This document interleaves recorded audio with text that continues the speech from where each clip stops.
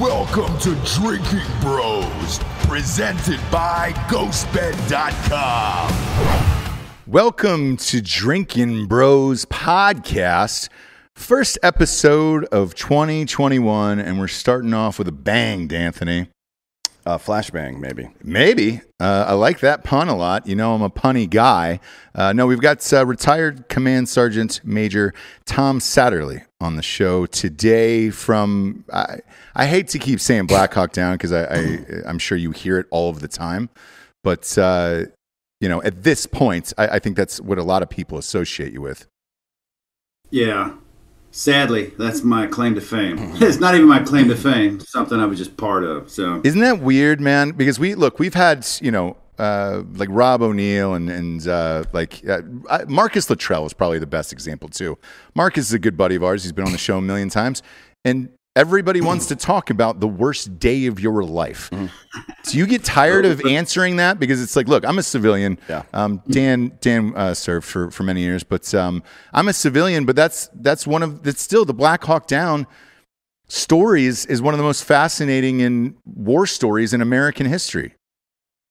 Yeah, it gets to one of those points where I feel like I'm rattling off the same story over and over again. It's almost, you know, I mean, you do something repetitively, it's boring for you, though it might be exciting for somebody listening to you. It's like, there I was running down the street, blah, blah, blah, you know, and it's like, it's hard to find heart in it, telling a story, other than when I'm telling a story to try to help somebody with it, you know, but yeah, it gets, couldn't do it up front, man. I couldn't even tell the story up front, you know, fully all the way through. I couldn't get through it. It's too painful. And then you do it over and over and over again. It's kind of cathartic to where you can finally tell the full story without breaking down and crying. You can actually get through it and find some meaning in it. Right. Has that been difficult? Because it was a long time ago at this point. What are we looking at? 20 years. Longer than that. 93. 93. Holy yeah. shit. 27 years. 30. God, man.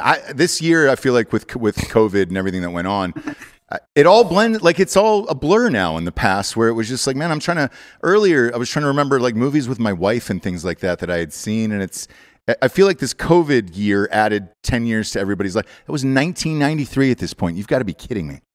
Yeah, right. I've been retired out of a 25-year career in the Army, 10 years already. Wow. This month. And I did that on a radio show this morning. I was like, you know, when did you retire? And I was like, 10 years ago this month. I was like, holy crap, what a shocker. I didn't even think about it. And COVID is like, when you say last week, you know, last week we went to a movie, really, that's like last year now. Yeah. It's been almost a year with this COVID thing. So everything I referenced pre-COVID's been a year now. And it feels like it was last week when it started. So I feel you on that. You know what? Thinking about it, I know why I said 20 years. I actually auditioned. I had a screen test for Black Hawk Down, the movie. Now, with that's a true story, by the way. I met with Ridley Scott and Jerry Bruckheimer, I believe, are the ones who did that film. And to this day, all you guys say the same thing. That's one of the best portrayals of a military movie. What are your thoughts on it? These days you could find some competition for it, but back then it was the only one that was even close to accurate on anything. Yeah, when I first met Jared to rewrite Range 15, he said the same thing. He goes, "Man, Black Hawk Down was the gold standard for military movies at that time." What did you think of the movie portrayal of that versus what went down in real life? You know, one thing I learned during the movie, and I saw it one time. I saw it with all my friends that were there with us, you know, for the original filming, and they did a pre-screening for us. So I saw it with all my friends. We're making fun of each other, you know. Hey, that guy's doing something you did. You know, we had no idea because we didn't help with the making of it because we were still in. And it was, you know, it was one of those elbow kind of, that's funny, yeah. But I learned that I didn't know a lot about the battle.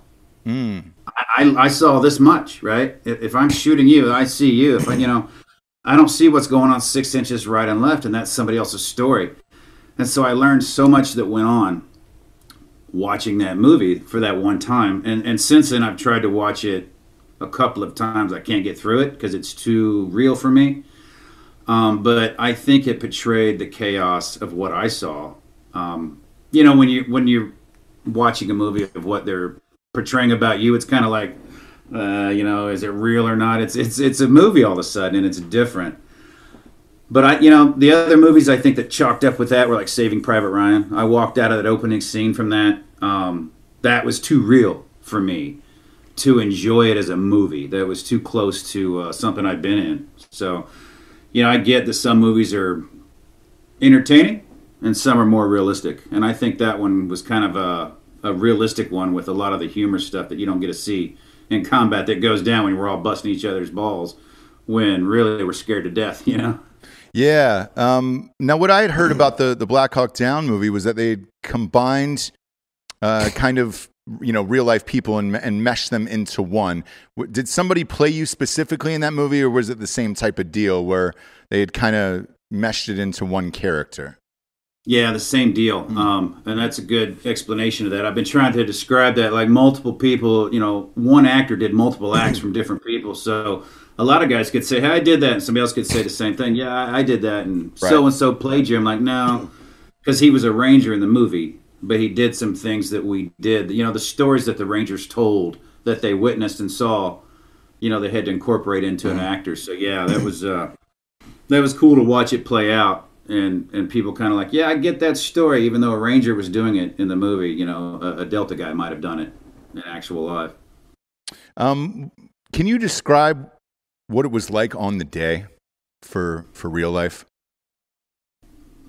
Ooh, yeah. I can't describe the chaos. I there's no way. I mean, I can wrap it up in you're terrified. You're going to die. But you got to wait for it, right? It's kind of like I talk about my job. The military guys in special ops, they're so lucky they have this job that if you don't die doing it today, you're lucky enough to get to try again tomorrow. And every day of your life is like, hey, if I don't die, I get to come back tomorrow. But it was terrifying, and then I lost a lot that day. I lost a lot of, I lost empathy and compassion for mankind. I said, I bottled everything up that day and I held on to it and probably till about 5 years ago. And, I lost the thought at the time that we were invincible, all this training that we were doing and, we're Delta, man, nobody can touch us. And then you look over and you look at your friend, you look away, less than 30 seconds later, you look back and his body's being dragged away. And I remember at that moment, we're not invincible.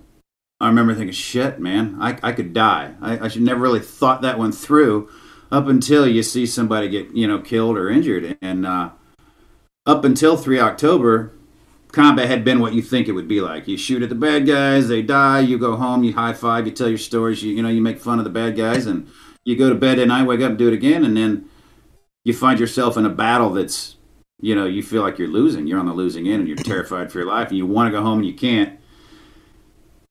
And they're still coming. So 18 hours of that, it was just one of those nights of multiple life-changing events that just kind of shaped who I was the rest of my life.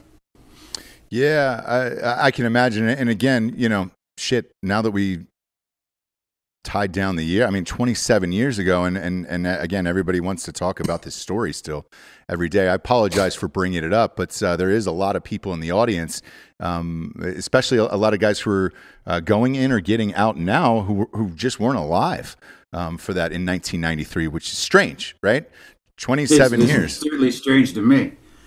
Certainly adds a few years to my mind. I'm like, I still think I'm a kid, right? Yeah. I can run around and do whatever I want. And then I'm like, oh, yeah, I'm doing things that people that weren't born didn't want to talk about. Or I've got guys that are in combat with their sons now, They'll go do a combat hit in Iraq with their son just so they can say they did it. And I'm like, wow, we've come a long way. Yeah, and that's that battle took place, the firefight, and it was in Mogadishu, Somalia. That country clearly hasn't changed either. What do you look? Not a bit. Well, yeah. If anything, it's gotten worse now because probably Al-Shabaab's all over the place there now. Back then, it was disorganized to a large degree, and the warlords, whomever controlled the supply of guns, was doing all right. Now it's just like abject chaos over there. There's nobody in charge of shit over there. You know what I mean? Yeah, and Dan, you were in Iraq, right? Mm-hmm. And you were obviously in Somalia. Looking back at it, knowing what the country is, what it is today, do you look at that of like, why the fuck were we there? Probably every time, look at Iraq, the same thing. I do talks about it to special operations guys. I'm like, look, the world's not going to love you, man. You're going to have to love yourself, because you'll go around the world to try to help people that half of them hate you for it, the other half like you for it for about a week, maybe a month, and then they hate you. Everybody hates you, and they want you out of their country, thankless about you changing the power because they don't have sewer or water or, electricity, so they blame you for it. Right. And then you come home to a country that's shouldn't be patting you on the back for it, because we volunteered for those jobs, but do everything for everybody else in the world and never do anything for ourselves. And it's like this. It's one of those thankless jobs that make you bitter, man. It's that's why I ask, because of the bitterness of it. Again, like, let's say you go to Somalia and you change the country and the world and all that stuff, and then you come back and you're like, shit, yes, that's what I was fighting for. Then you look at it and it was like you and Dan say, like, it's a worse country now than it was 27 years ago. I can understand that, man. There's got to be more than bitterness and just hatred for fuck those people. Well, I mean, one would imagine. Eventually you have to turn it into something positive, or you're going to end up like a lot of our friends end up, which is blowing your fucking brains out or just a drunk piece of shit all the time. Right. Like, if you can't turn that into some kind of, when I say activism, I don't necessarily mean what we think about these days, but if you can't turn that into something positive, you're going to have some problems, to be honest. And that's exactly where I was going with this, because I know you faced addiction to prescription drugs. Anybody that's been in any fucking infantry or special operations unit has a fucked up back and fucked up knees and probably headaches. Everybody. Right. You know what I mean? So right. That is such a common refrain, to be honest. I don't know.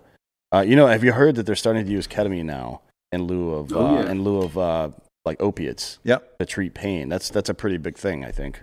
Yeah, were you doing it to treat pain or to numb what had gone on in your life? Because I mean, there's even crazier stories in Black Hawk Down that we're going to get to in a second with your career.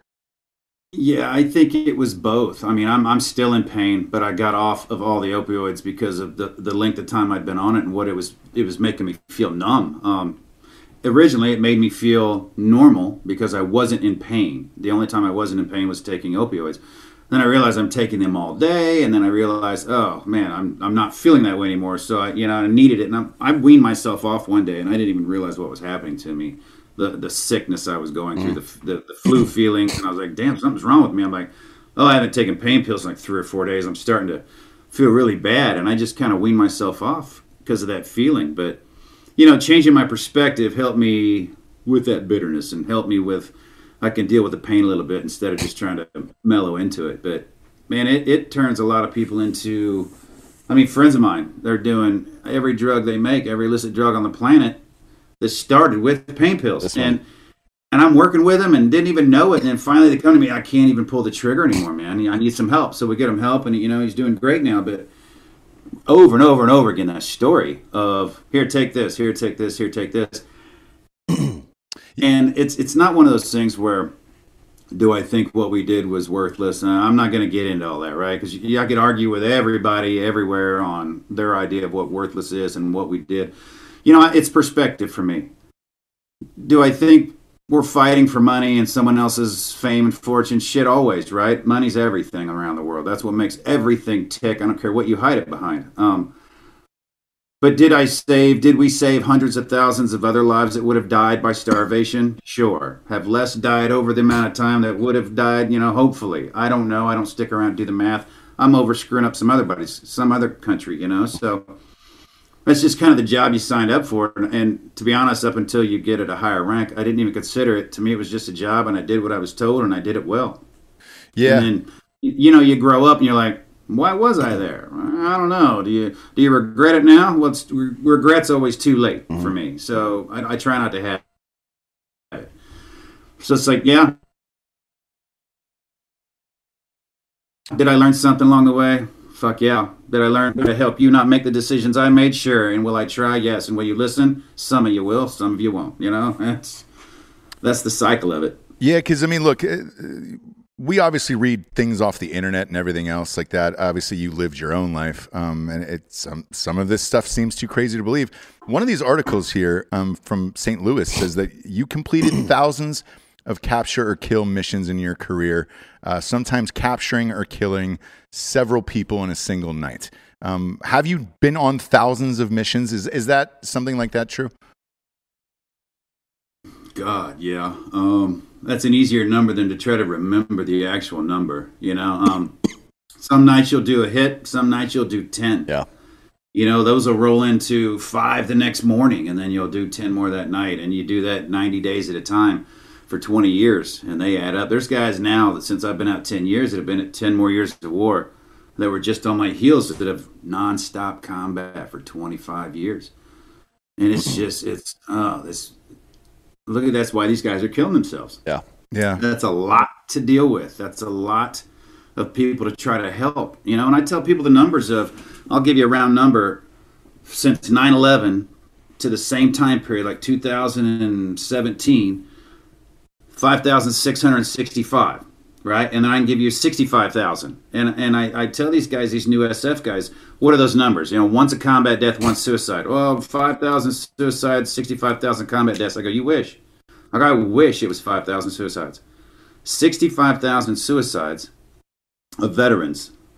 5,000 combat-related deaths in the same time frame. So we're killing ourselves at greater numbers than the enemy could ever even imagine to kill us at. It's a factor of 13. So for every one person that dies in combat, 13 people kill themselves. Yeah, basically. And you were pointing to yourself there when we were talking about the drugs and alcohol. Well, I've used them recreationally my entire life for a variety of reasons we've already discussed on the show. But yeah, I got into that too. It was this was in mid 2000s to the 2010 area, and the VA basically was just like, here, take these pills and get the fuck out. We don't have time for this bullshit. And then, there's other factors. A lot of it is not unlike an athlete not wanting to come off the field. Like if I go take care of myself for a little while, I lose my team. Mm-hmm. Then I have to fight to get back to it. And what if they die when I'm off my team? None of that shit is, in no way is that acceptable to me.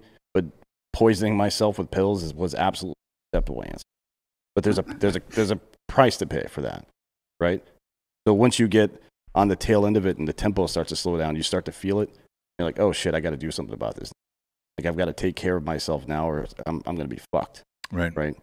So it is what it is. I was lucky in a lot of ways to have experienced some of that stuff before, so I knew how to deal with it. But most dudes don't. They feel shame.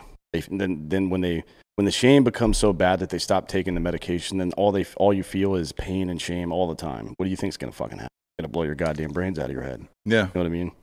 Yeah. I mean, with you personally, how do you come out of what you, if that, it's true, like you just said, thousands of missions, how do you walk away as a normal person after that? You don't. And I wish everybody would hear me. You don't. You cannot, and you don't.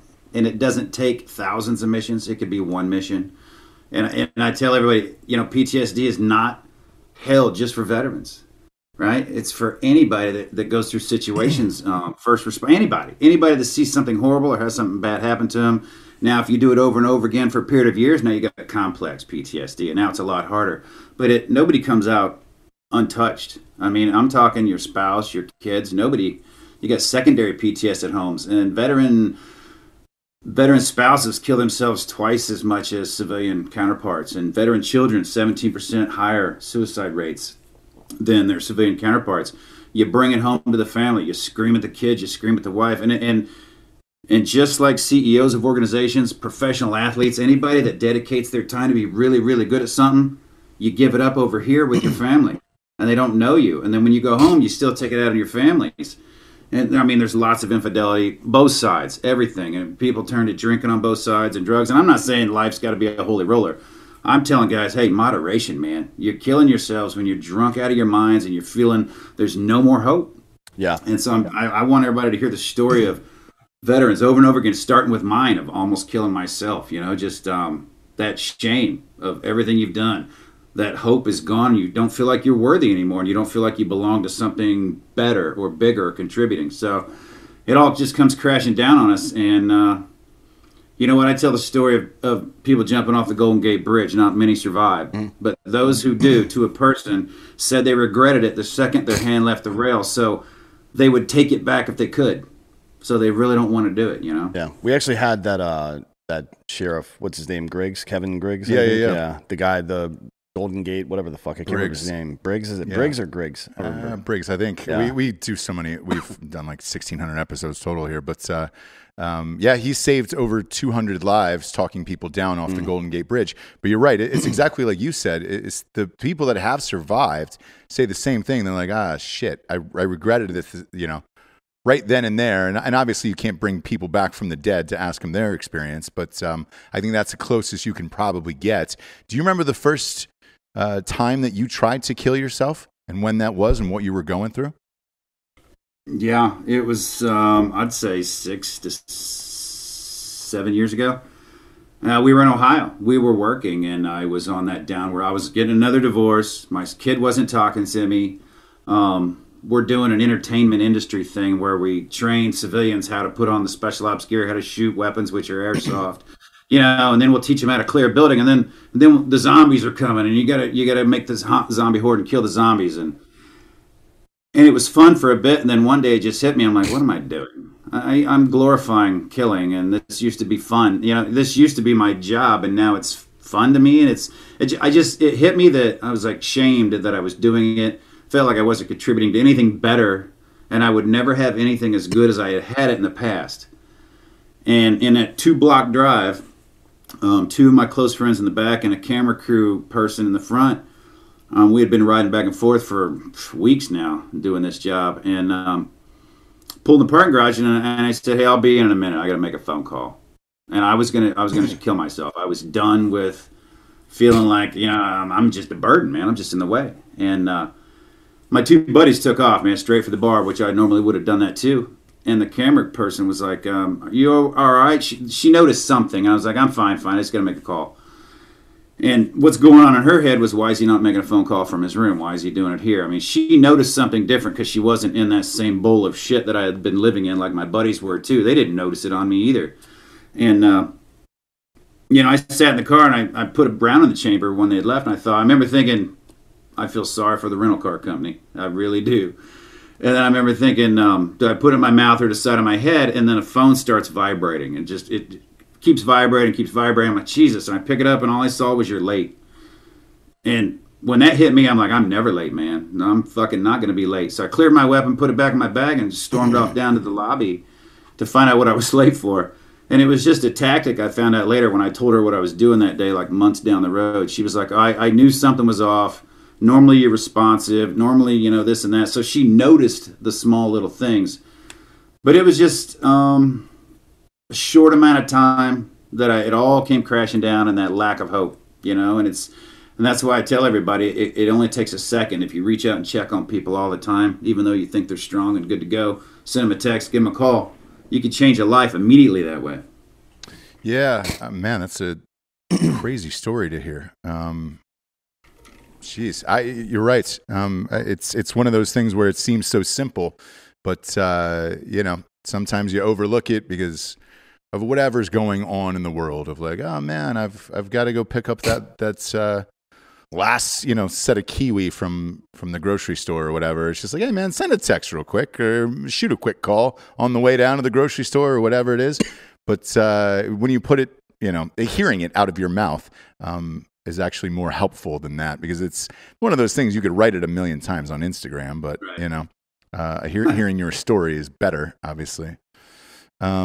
Get a tattoo it on a naked girl. That way people read it. Yeah, right. It's all about marketing. It is. You go to Kirill's, dude. It'll be on his stories. I'm sure it will, yeah. If you get a naked girl on there. One of the other crazier stories I'd love to talk to you about, which I wonder if you look back fondly or not on this, is you were there walking into the room holding the president of Iraq, Saddam Hussein, after his capture. Now, were you a part of that, or did they call you in afterwards? We were part of it. My troop, I was in charge of my troop, was in charge of Baghdad, and another troop was in charge of the Tikrit area, and that's where they operated, and that's where I operated. The night before we got Saddam, we were looking for his handler, who was supposed to have come to Baghdad to have a meeting. So I took my troop out and did a hit on a house, and we caught that guy. Caught the handler. I spoke to him myself. He didn't give up any information, so I sent him on to the professionals, right? Go to bed that night, and couple hours later, I get woken up. Hey, that guy you rolled up, he handles Saddam directly. And I go, yeah, I've heard this 1,000 times, man. Let me roll back over and go to bed. Yeah. Like, no, we think this one's good. I go, you said that every other time, but I'll get up, you know. So we started our planning. It started looking real. You know, taking my entire troop up to Crit that next day, and we planned for the hit that night. And since it was to Crit, the troop that lived there got to pick which target. There were 2 targets we were going to hit. And one was out on the fish farm, or one was out on the end of the field, and the one was in town. And, you know, the troop that was in there said they'll take the farm. I don't know if they took it because they thought it was a hot topic or because town was a little more dangerous because there's more windows to shoot out of. But so we got sent to the town. The regular army kind of surrounded the town and make it look like they were locking it down. And I got to hit the cook's house, who's faking a heart attack. He might have been dying, and he's telling me he knows where Saddam is. So I'm on the radio screaming to my boss, hey, I'm going to put this guy on the front of the vehicle. I'm going to tape him on there. He's going to point. We're going to steer, and we're going to go get Saddam. He's telling me go home. Just go back to the palace. I'm like, no, listen to me. We know where Saddam is. He's like, just return to the base. I'm like, shit, man. I'm so pissed off. Load up my guys. We go back to the palace, and my boss is like, hey, come here. And he opens the door, and there's Saddam sitting at the table. I'm like, fuck. He was at the other place, you know. So you roll the dice. And at the time, I didn't care if somebody knocked him over the head with a pipe and brought him in. I just wanted the guy caught so I could quit going looking for him and move on to like a target that mattered. Right. By the time you catch these leaders, typically they don't matter anymore anyway. You know, somebody else has already taken over. But it was a good win. Been chasing the guy. You got him. And I remember being in the room with him. And I looked at him. He had a leaf sticking out of his hair. His salt and pepper beard with dirty, and I go, he looks like dirty Uncle Fester. I was talking like, you know, like that doesn't look like a president of Iraq. And he spit on me. And Saddam Hussein spit on your face? Oh, yeah. He had a good one, right up across the table. And, yeah, I remember wanting to crush him. And I just looked at him. I thought, well, anything that I do, I'm going to get hammered for, you know. I'll probably go to jail for something. So I just look at him. I go, it's cool, man. You'll be dead soon. And I just walked out of the room. And then we paraded him out through everybody and sent him on his way. But, yeah. He was pretty, looking back at that, I remember, first of all, it's crazy you were there, and that was just, you were a part of that. But I remember looking back at that, and it was one of those, you knew where you were when it happened. Very similar to the Bin Laden killing. And I also remember the video, that grainy video of him being let in to get hung, where his head popped off of his body. Were you? Do they let you in the room for that? No, I don't even know where I was when that happened. I remember seeing it going, whoa, somebody's going to be pissed off about that video. Just thinking that would cause another civil war. I mean, that's where my head was at the time. Was like, oh, great, now they're going to be rioting again. That means more U.S. servicemen are going to get killed, but. I mean, they use shit like that all the time against each other to get them fired up, and then we're right in the middle, of course. So, yeah, I would. It'd have been cool to be there, but that was more of a national thing to do. Gotcha. I didn't know because you watch the footage, you know, as a civilian, you're like, man, I wonder who was in the room. I didn't know if you know who took the video or whatever, because that was another big story of like, well, who took this video? Who leaked this video? How did it get out into the world? And then, you know. Again, from a civilian perspective of watching it, I remember, again, how defiant he was. And you always wonder if when these guys get captured or whatever, if they're cowering or whatever, you said that he had spit in your face. I know when they were walking him in, and right before that they, you know, dropped him off the thing or pulled the lever on it for him to get hung, he had said something else that was defiant too. What was his last words, Hot Bob? Look that up. But do you remember thinking to yourself, how does this guy have it together enough to tell you to go fuck yourself and spit in your face during a moment like this? Because at this point, like you said, he's dirty as shit.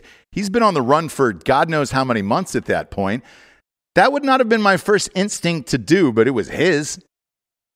Yeah, narcissists are always narcissists, I think. And then people in power positions like that don't believe things will happen to them. I mean, he had been ruling all those years with an iron fist, and nobody would even touch him or his family, to the point of being in hiding, but yet winning while you're not being caught, right, up until you're caught. And And then knowing everybody knows the Americans' rules, right? The Americans are the nice guys, minus the stories that we blast on the internet, on the internet. But you can't touch me if I don't say anything in 3 days. I got to let you go, and then they'll never beat you. They'll feed you. So that plays a part in a lot of the defiance of people knowing our rules of law and land warfare, and then knowing how hard we'll fight, because I don't want to be in an orange jumpsuit on a video anytime soon. So I'll fight to my death for that shit, right? Yeah. Yeah, I always say the same thing. I've got a number in mind. Like, if I had to go to prison past 10 years, I'd probably off myself and call it a day at that point. I don't want to do that. Start robbing banks or something. Yeah. You get go to shootout or something, but I don't want to do that shit. Let me ask you, when you call home and you say, "Hey, man, I was one of the dudes who caught Saddam," what's that like for your parents and your family and things like that? Are they proud of you? How does that work exactly, or do you even tell them? Didn't tell them. I called home the next day on a satellite phone, and I think Michael Jackson was on trial. I don't remember what was going on at the same time. Dancing on top of his car. I called and I said, "Hey, turn on the TV and check out that Michael Jackson bullshit or something." And I remember my wife at the time turned on the TV and she goes, oh my God, because I knew it'd be on the news. And she goes, "Holy shit." And I go, "Yep, tell everybody," and I hung up. That's it. I mean, that's the only time I ever really mentioned it. You go home, people know where you work and they know the deal. But for years, it was somebody else caught him, somebody else did this. And, until they allow you to talk about it and admit that you were the ones, some other organizations taking credit for it. And I think it's funny when they take credit for it in a general sense. That's great. Mm-hmm. But when they take credit for it and then start bragging, and then you get the guys that come out and start telling the stories about how I was there and I did this and that. And I'm like, no, that's going a little bit too far, because one day they're going to declassify that shit and you're going to look like a fool. And then when they declassify, you come out like, they weren't even there. And those guys feel like idiots. It's, it's all the classification of when you can talk about it and then what you can say about it because of who it might hurt down the road, so. Does this part of you look at it of like, hey, man, if I told people about this right now, I could really cash in and get a monster book deal?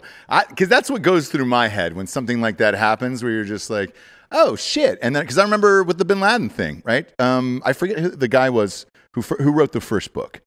Mark Owen. And he got $9.5 million advance, if memory serves me correctly. Did not bother going through the DOD for that and was sued promptly for $9.5 million. So did not see a cent of that from what I heard. Real name is Matt, isn't it? Yeah. But was that a thought at all to be like, man, this is a pretty cool story, and I'm the dude who was there, and I mean, let's face it, he's spitting in your fucking face afterwards. That would have been worth easily $2 million advance. Yeah.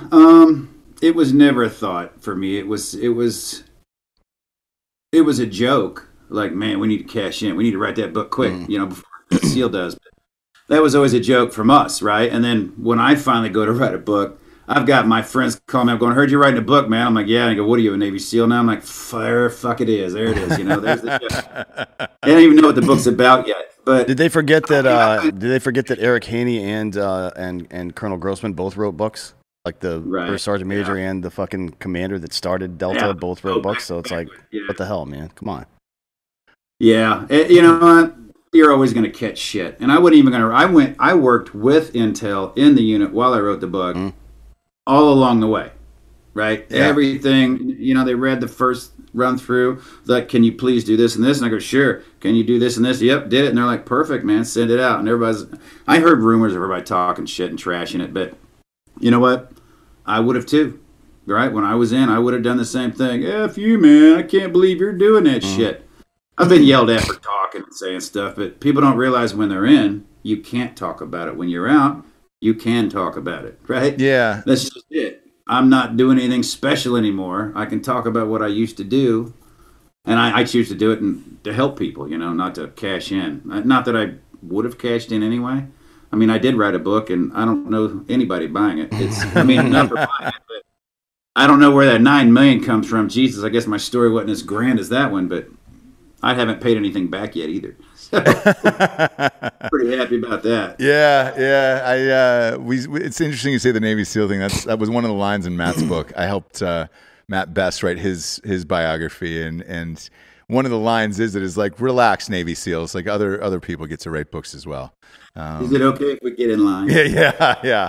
But one of the interesting things that I told him, because he had trepidation about talking about his life and being in service and all that stuff, and a lot of these guys do.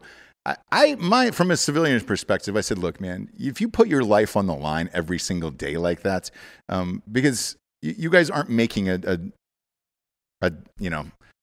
huge amount of money for doing what you do, and it's the most dangerous jobs on the planet. In my opinion, from a civilian standpoint, you deserve to cash in at some point and be like, hey, man, I did all of this awesome shit. I put my life on the line every day. My personal life is a goddamn nightmare. Yeah, let's make a little money and at least enjoy some of this, right? Yeah, everything's a train wreck except what I used to do. Yeah, we're the worst. We trash our own so fast. Guys used to talk about writing books and be like, you fucking loser, and then you're going to ruin the secret. And then I wrote a book and I'm like, I'm a fucking loser. But, my friends used to talk about writing books. And then when I wrote mine, I've had 4 other people from UNIS saying, hey, man, how'd you do it? I want to do it. So more and more people are starting to do it. They realize that whole secrecy thing is great when it matters, when it protects people. But when it's just something that you're using to call people names because, you can't write a book about what you did, why not? Yeah. Because you get people killed. How? I mean, Somalia was quite a long time ago. Things have changed. I hope there's no Somali that was there that's still alive today that was a bad guy. I hope they all died that day anyway. But and there's always a reason someone's going to be pissed off. And I've learned to, I've learned to forgive myself of the worry I used to have about everybody else's feelings. I just choose to do what I think's right and keep going at that. Yeah. Speaking of which, the book is called All Secure. It's also the name of your foundation, the All Secure Foundation. And this was started with you and your wife, Jen, right? Yes. Yeah.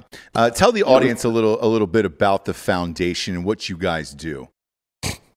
Yeah, All Secure Foundation, we run retreats for special operations combat warriors and their families, 4-day workshop retreats that help them with their relationships and help them understand what PTSD is.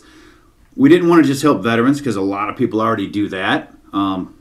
We wanted to help the family because we know when a lot of these veterans get help or go on a hunting trip or go to Disney, they end up going home, they still have the problems that they have.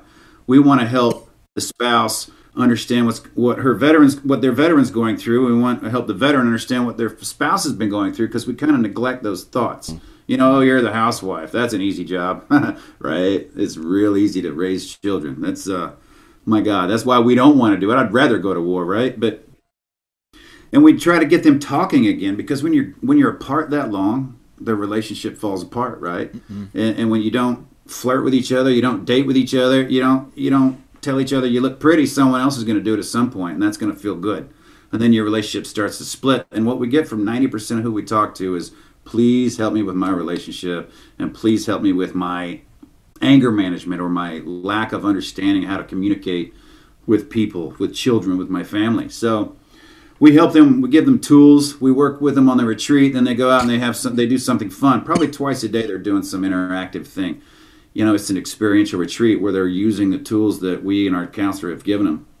And along with that, we're doing over-the-phone counseling during COVID. We've been doing it for free for veterans and first responders. We added first responders during COVID because they're working so hard. And we know everybody needs to sit down and just talk to somebody about the stress and pressure of what's going on in their lives. And so we do that.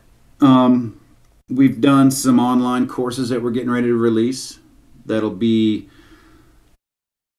We're figuring out how to launch it. Will it be free for veterans? Will we, have some skin in the game? Will we charge civilians? Because everybody needs this, and everything we do, to include my book, and my wife wrote a book that's coming out in February, is to go back to the foundation to help people in need, to help the combat warriors that need it so much. And we literally nonstop on the phone, helping people day in and day out. And I still have more time to help people. Is it you that's answering the phone, you and your wife?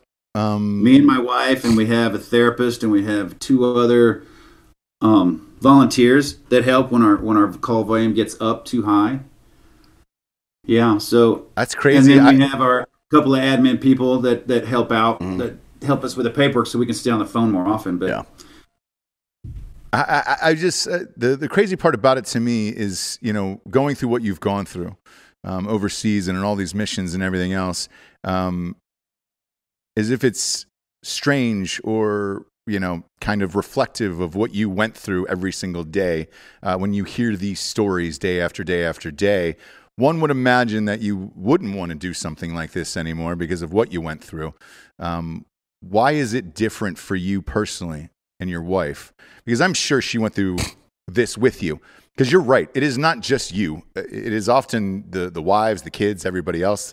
And I agree with you 100% on saying, look, being a great mom to your children is the hardest job in the world.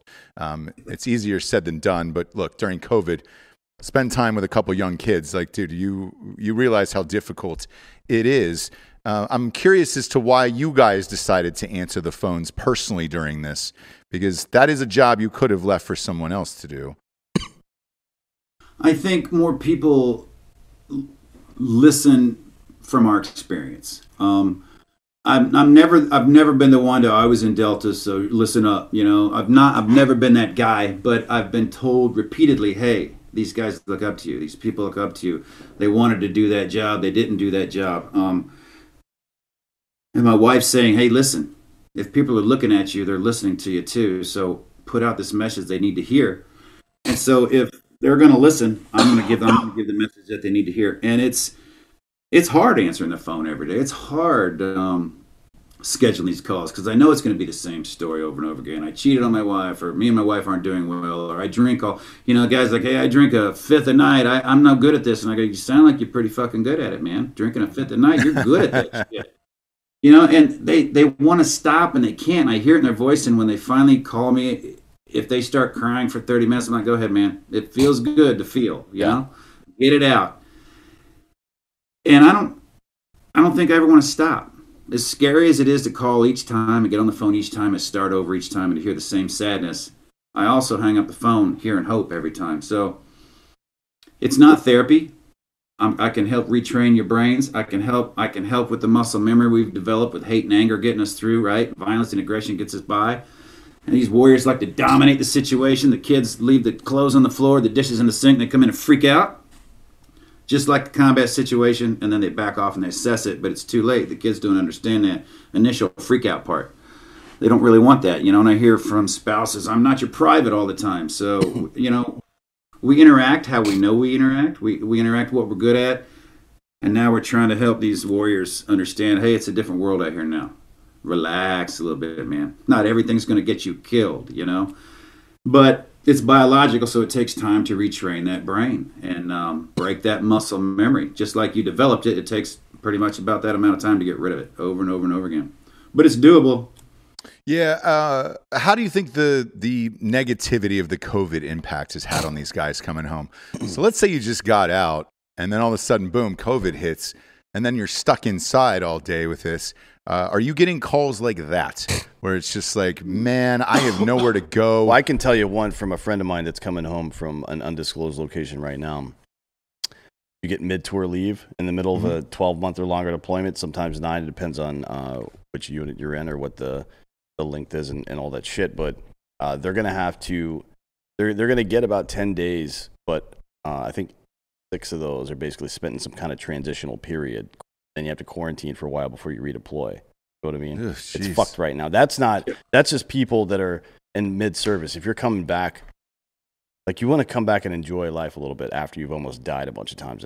And that's not going to be possible for some folks, depending on where they live, right? Like if you're stationed in California, you might be fucked for a little while, right? Quarantine's fucking everybody over with coming home. Yeah. They don't have the time to come home now because they got to quarantine, so why bother coming home?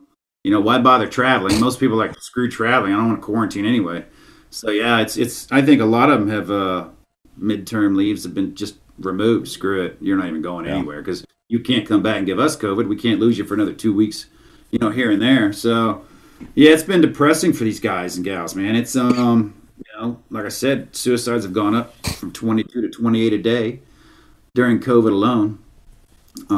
People are isolated and locked in, and then they're told they have COVID. You can't do anything. And they're stuck in the barracks. Right. You know, it's some guys are lucky enough to have money, and their units can ship weight equipment over to their barracks, and guys were working out 3 times a day when they had COVID. It's like, it's a horrible disease for some, and it's not for others. But other units that don't have that money, guys are just locked in, and it's quiet, and it's really sad, and it's going to be hard to come back to because it's been this long. Everything that's new is weird. Mm-hmm. New will be going back to normal, and that'll be weird again for a while. So it'll be another slow process. Mm-hmm. When did you guys start this, by the way? What year was this? Oh God, 15. So I think we started in 15 is when we started putting it together. And then about 3 years ago was when it really started working, and we started getting money, instead of our own money. We started getting donations, and people started trusting in what we were doing, and we started putting it on. And we had 8 retreats scheduled this year. Oh, wow. And they sold out. They booked up in about 4 hours. And then every one of them except one was canceled this year. So they've been pushed to 2021. And we're hoping to be able to do one a month at a minimum. Because in the middle we go and we speak to military units on resiliency training. So we go speak to the new SF guys and the guys who just graduated over and over again all year long, and other military units as well. So it's kind of like we're going to have to start hiring people once we get a little more money. It's all scalable, so we're at that breaking point of exploding, hopefully. Sure. Yeah, I was going through some old articles before you came on the air, and there was a quote of yours from the past. It said, "I have very little patience." You said, "Who knows what I said in the past?" Exactly. Man. One of them was, "I have very little patience, and I probably have zero empathy." Obviously, that was from a while ago. Clearly, you have empathy now for all of these people. How is your life today? Are you completely happy every single day, or do you have bad days and bad thoughts still? Yeah, bad days and bad thoughts still, but a lot less. And it's a lot better. I tell you what, I lived miserable. I didn't want to get out of bed. When you don't want to get out of bed and you hate the work week and you can't wait till the weekend, I got that way. And now it's like, I don't have a work week really, but I got to the point where I was like excited to go back to work. I was excited to get out of bed in the morning and liked what I do. And, it is, it's tough, man. It's tough to, push past some of that stuff when you see guys that need help, and they just keep lying to you about how tough they are. I'm good, man. I've seen so many therapists. I'm probably a doctor myself. All the jokes are funny. They're all funny, but when somebody really needs some help and you know it and they won't take it, it's scary as shit, man. But day to day, man, I've never been happier. My wife's opened me up to so many different things in the world, and I'm so much more relaxed. I'm so much better with the children, my stepkids. I got a 21-year-old son. I'm still trying to get to talk to me, right? But that was my shit that I earned along the way of always being gone. So we'll get on that, but I get a chance to try to do it again, and I feel like I'm doing it better, and it's a lot better now. Have you had calls in the future, like years later, of people calling saying, "Hey, man, you saved my life that night"? Yeah, man, so many already. That's why we do it. I mean, it's such sad work that if we didn't get feedback, it would probably beat us up fast. But I get so many messages. I got one today, a guy that just got off with their therapist. "She's a unicorn." I go, "I fucking told you she's a unicorn, man." He's like, "I didn't want to talk. I didn't want to do this. I didn't think. And I never told a combat story, but she told me to explain it to her in detail. And I swear to God, I've never felt this way in my life." And I go, "Told you, she's a fucking unicorn, man." So it's just when we get those messages, calls, and from around the world, man, it's that's a reason to keep going. Can you remember one of the craziest you've had? The craziest? Mm-hmm. Like, did somebody call you from a roof or something like that? No, we're careful to let people know we're not a 911 center. Yeah. I can't have the liability of that, and I can't always be there. And early on, it really freaked me out. People would call 2 a.m. and they're typically drunk, and I was typically drunk too, so I didn't want to help people. But when I wasn't drunk and they were, it's hard to help somebody who's drunk, who wants help, now because they're drunk or drinking, and when they sober up, they don't want it. But I mean, I've had people call me that were very, very scary, like, "Hey, man, I'm on, the mellow kind. I'm cool. I'm in a hotel room, just chilling, just want to say hey." And I'm like, this is not normal. This is not normal. But nothing crazy. It's always just, hey, I need help, so they know they want help. They've given in to wanting help, and the ones that would call and say that they need it right now, I can't. I've had a crazy one. It was a Facebook search. It was a guy that was talking about killing himself on a Facebook Live video, and people were starting to try to figure out who it was. And we were going through, sending messages about where's the location. It was Vegas. Okay, backdrop. Try to figure out what hotel. Now let's send the cops. And we got that person, some security that got to him. He was just drunk, just not talking shit, but they got him. They got him some help, and nothing happened. Wow, that's nuts, man. It was great. Yeah, and that's why I ask when you have a job, because this is your job. Yeah. Boy, I don't want that 911 center stuff. Yeah, what's like? But it's still pretty intense, man. I mean, when you hear that, it's like, hey, what do you tell people? Like, dude, you got to call somebody else, or do you call for them? Like, No, we always talk them through, I've never had one that's like, I got the gun in my mouth right now. My buddy, one of the first ones, he was on crack, heroin, fucking alcohol, and everything, and he's like, I can't pull the trigger anymore, but I got the gun, and I'm going to do it now, and I'm like, oh, okay, I'll tell you what, we'll get you the help tomorrow, I promise. And I mean, we got him like $75,000 from one guy overnight that sent him and saved his life. And they're always tense and scary, I tell you. But I don't want that kind of, you get into a real touchy thing there, because people who are going to do it are going to do it. They've made up their mind. They're going to do it. Those people typically don't call somebody and ask and start a conversation. They're just going to do it. Man, what do you do to unwind after a job like this? Like, I'm always curious. I mean, you're hearing the worst stories on the planet every single day. Like, what does a guy like you and your wife do to unwind after all of this? And how do you not take it to bed with you every night? Oh, man. We talk a lot with each other. We've learned to spend a lot of time together. I've learned not to drink past, I'll set it if it's 2 or 3. I'm a vodka, I'm a Tito's guy. I'm seeing that bottle right there. My mouth's starting to water and shit. I'm like, that time, man. I used to drink that whole bottle and then still not wake up with the hangover. That's why I love Tito's. But now I've learned to not go past that point, and we talk about it. Not like it hurts me, this and that, because you get used to everything, right? Mm-hmm. You get used to everything. Sadly, you get used to hearing these stories over and over, and they don't affect me as much because it's almost like a joke. I'm like, hey, keep going. You forgot a couple symptoms. Did you cheat on your spouse? Oh, yeah. Okay, there you go. There's another one. Risky behavior. But it's almost like a joke because I turned it to focusing on the healthy side, the getting better side. So we tell jokes and we crack jokes about it. Like Matt Best, he sells coffee and he helps people. But it's a fun thing. He gets to make crazy videos and have a good time. I'm like, I can't go on and go, hey, guys, don't shoot yourselves today. It's hard to make it funny and interesting. But we're trying to just focus on the healthy, happier side of how you felt, and not on the poor me, I'm going to shoot myself in the face every day thing, because that gets real depressing. It's like watching the news, right? Yeah. No news is good news, or they never put it on the news because it's boring for people. They want to see all tragedy. Of course. What's funny is, like, looking through old pictures and all that stuff of you personally, the way you look now physically, you're the type of dude, if you saw in a bar, you would have no idea what you went through, or that was the guy who got, Saddam Hussein and all that other stuff. Did you change your body intentionally?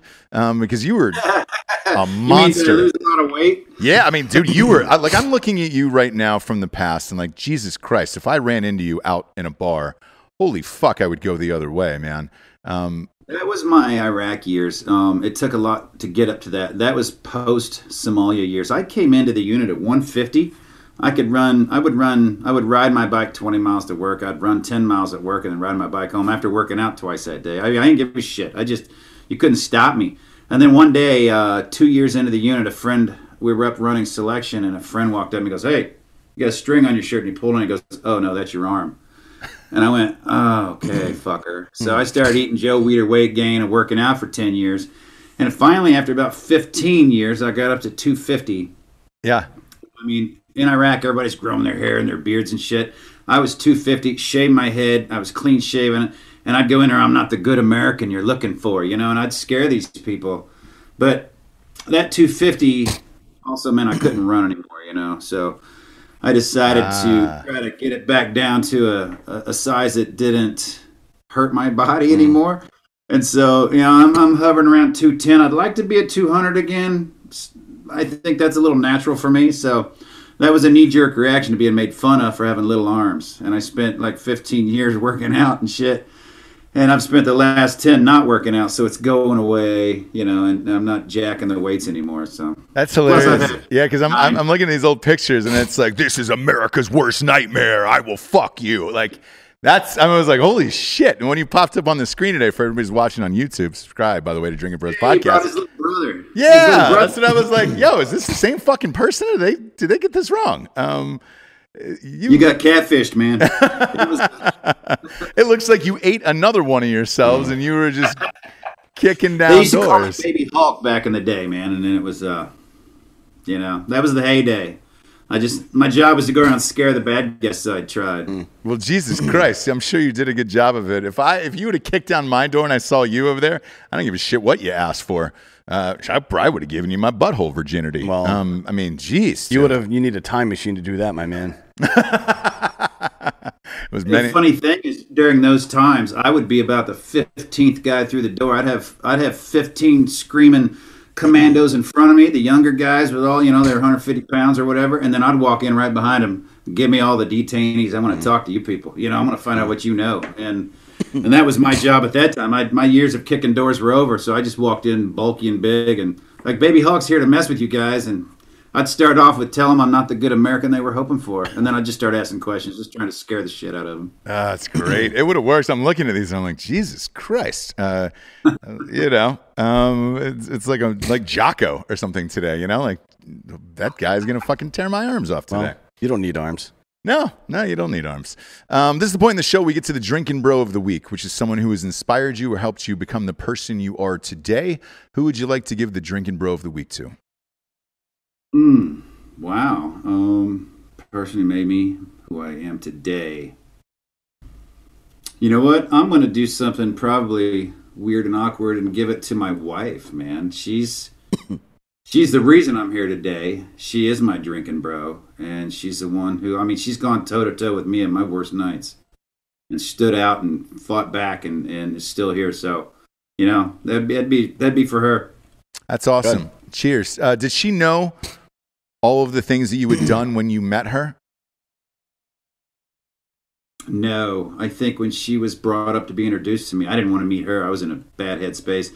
And they were like, "Hey, this guy's a legend, blah, blah, blah. He was in Black Hawk Down. He did this. And you ever heard of Delta Force?" She's like, "Is that like the Navy SEALs?" And he went, "Oh, fuck off. You need to go read this book." And then she came in. She knew nothing about it, but that's good, right? It is, yeah. Why professionals? You know anything about us? I'm like, there we go. Yeah, because I always assume the opposite, Dan, where it's just like if you knew what somebody had gone through, like somebody like you or Dan or anybody else, right? It would almost make you turn the other way and be like, "Well, I don't want that baggage. I'm all good to go here." And the fact that she's stayed in it this long, and you guys have this crazy intense, all secure foundation together is pretty amazing, man. That's definitely a keeper, Oh yeah, I can't get rid of her. She's she's been the best thing that's ever happened to me. I know it sounds, I've heard that before, but seriously, I've been married a lot, and she's the best thing that's ever happened to me, and set me straight. The first person to actually set me straight and not just let me run wild. Man, you mentioned she wrote a book and it comes out in February. Tell us a little bit about that. Yeah, it's called Arsenal of Hope, and it's kind of her side of my story, if you will, like the spouse side of dealing with some crazy fucker who never is wrong and doesn't think he's ever wrong and drinks himself to death and does shitty things to her, and then what caused it and how to get past it. I mean, since everything that we talk about with everyone is relationship, she thought we need to put out the other side of it. So I think it's for the warriors to read too, because they need to understand, their spouses, and it's for the spouses how to understand their warrior and what they go through. Awesome, man. Where can everybody find you, and is there a number that people can call to reach out to you? How do they find you online? We have people reach out at allsecurefoundation.org. Okay. Jen and I both get those emails. It's either, if you go on and you want help, you can reach out there at allsecurefoundation.org. If you can reach out on Instagram or Facebook, we're All Secure Foundation. And Twitter, haven't figured it out yet. We're on there at All Secure Vets, but I don't delve in that. But anytime anybody needs anything, they can reach out at any one of those platforms, and we get right back with them, and then I'll find out what they need. I'll give them my personal cell phone at the time. I'll either connect them with our therapist right away, or I'll talk to him right away, or my wife will talk to him, or we'll talk to the couple together. I mean, I tell them there's no configuration that you can't come up with that we can't do to help you and your spouse, get some help together. We'll do it together, do the counseling separate, and then come together. We got retreats, we've got courses online that are coming, and then there's videos on there of us and other people who've gone through the same thing. So awesome. Well, Tom, you're a hell of a guy, man. We appreciate you being on. It's our first episode of 2021. Hopefully this year ends up being better than last year. For Tom Satterly, D'Anthony Holloway, I am Ross Patterson. This is the Drinkin Bros. Good night, everyone.